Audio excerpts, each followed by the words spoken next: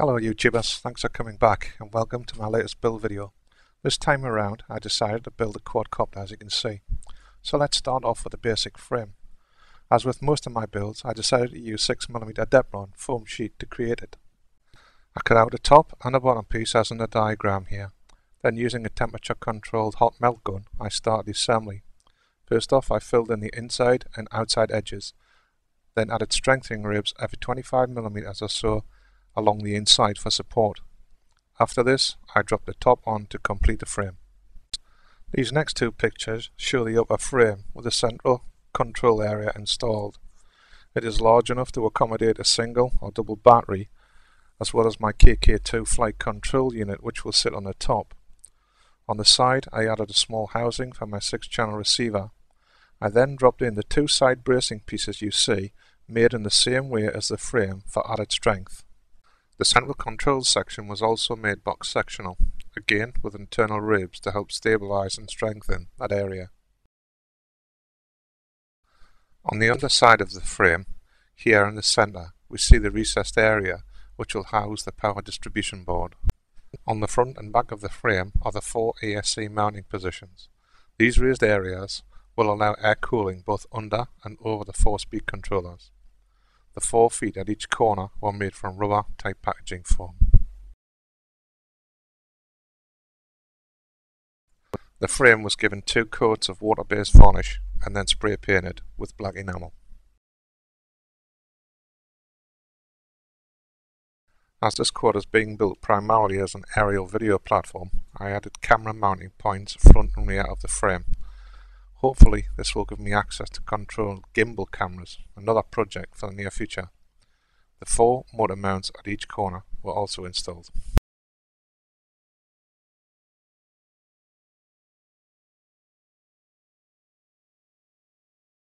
One of the most important things to me is to have stable, jello-free video from the mounted cameras and that they be interchangeable. So I came up with this idea of making Depron foam blocks mounted onto 5mm thick balsa wood attached to the frame mounting points with self-tapping screws. These blocks were then drilled out larger than the dowels going into them and filled with flexible silicone. I hope that this will combat vibration from the motors. Time will tell. Holders for my HD keychain camera were made from Tic Tac boxes and Depron. The Depron one was also lined with memory foam, which again should help with vibration. This is how the camera holders look mounted to the frame. The one on the right looking like the eye of a Dalek from a Doctor Who television series. Painted, they blend into the frame a lot better, plus being removable, they need only be attached when needed. Next, the 2836-8 1100 kV motors were installed and aligned on each corner. Then I mounted the power distribution board and the 4 ESCs and made the DC connections between them. Now it was time to install the KK2 flight control unit.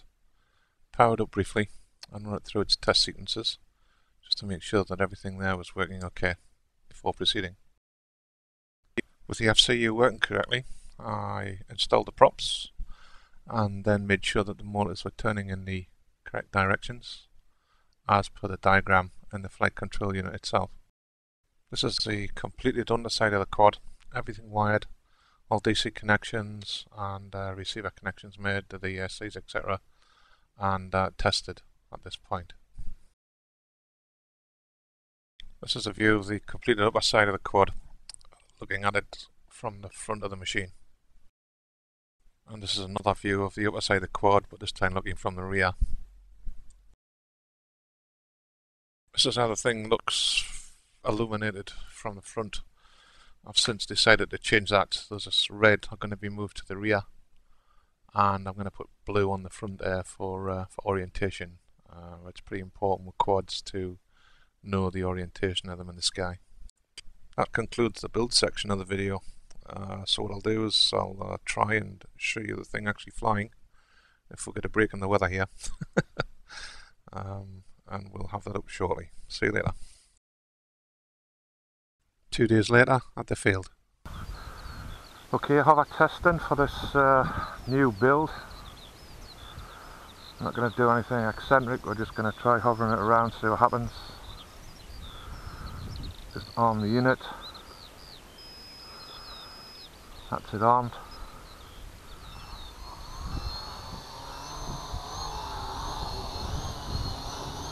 There's a little bit of a breeze this morning.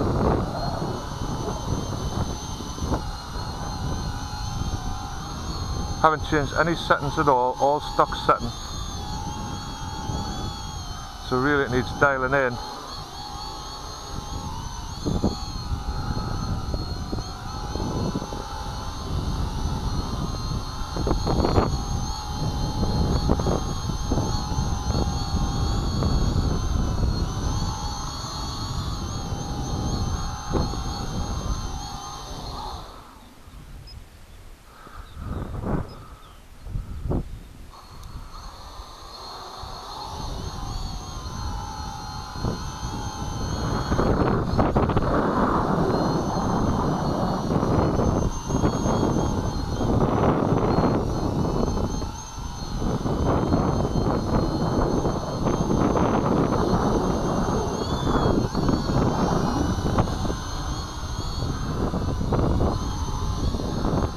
I'm getting a bit of vibration there somewhere.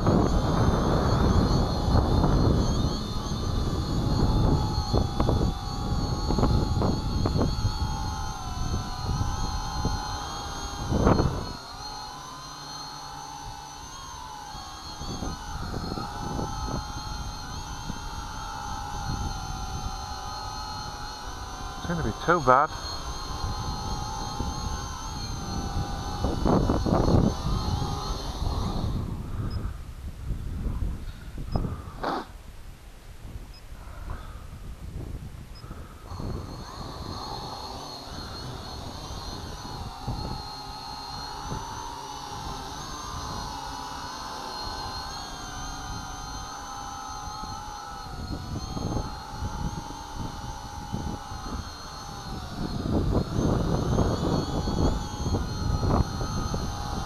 Sticks are very, very sensitive. Very sensitive.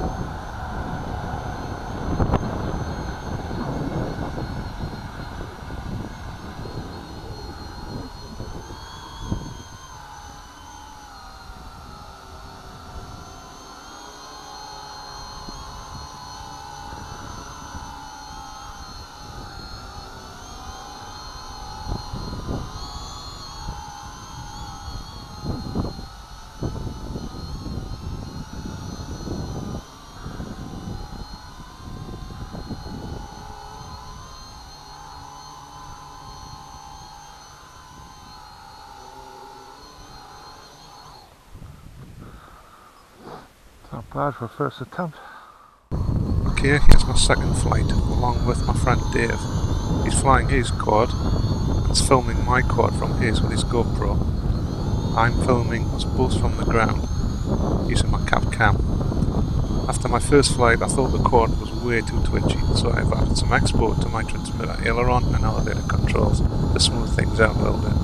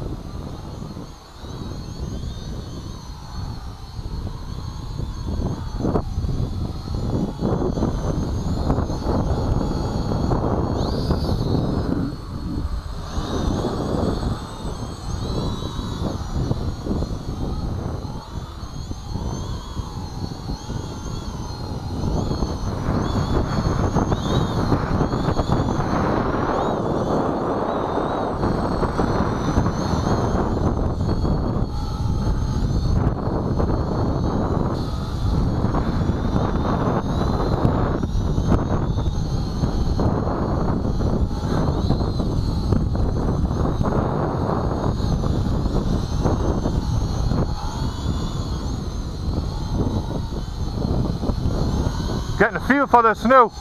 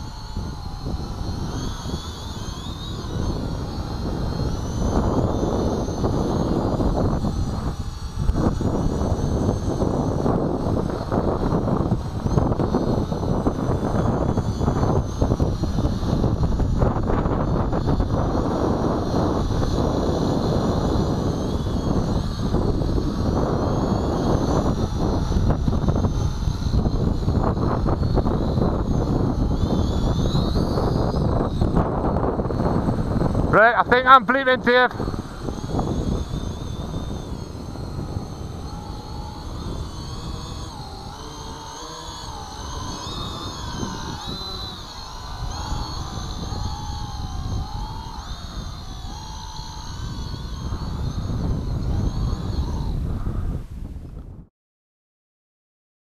Well, I'm quite pleased with the outcome.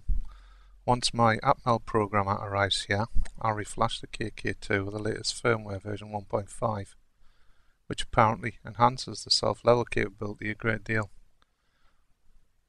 Hope you found this video useful. Please subscribe to the channel or leave a comment, and look out shortly for aerial videos shot from this quad. See you later.